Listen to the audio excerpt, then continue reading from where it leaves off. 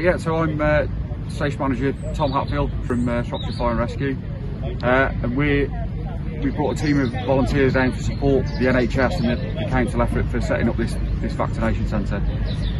Well, it's fantastic to see so many sort of community partners working together to put on something of this scale. Really, it's nice to be involved. So today we've got a team of 6, and we're looking to support that for the next few days, and then we'll reassess what the needs of the NHS are and the needs of the council are, and see where we can support around the county.